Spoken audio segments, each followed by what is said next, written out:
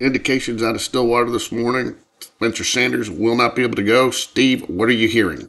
Head coach Mike Gundy won't address the topic. All he has said is we'll make a game time decision. He said at his weekly press conference, things will go well if you don't ask me about anybody's injury status. But from watching Okie State's last, Sanders was not himself during the second half. He's got a shoulder injury. He's a gamer. He wants to go. But I look for backup QB and Mike Gundy's son, Gunner Gundy, to take the reins today. I think we've seen a lot of movement in the line this week. Yeah, I think a lot of times on college campuses, word gets out, and the public obviously believes that Sanders won't be playing. It's highly unusual case Texas comes in ranked number 20, Oklahoma State is 11th, and yet Texas, being a significant favorite on the road, shows you that most people think Sanders will be unable to play.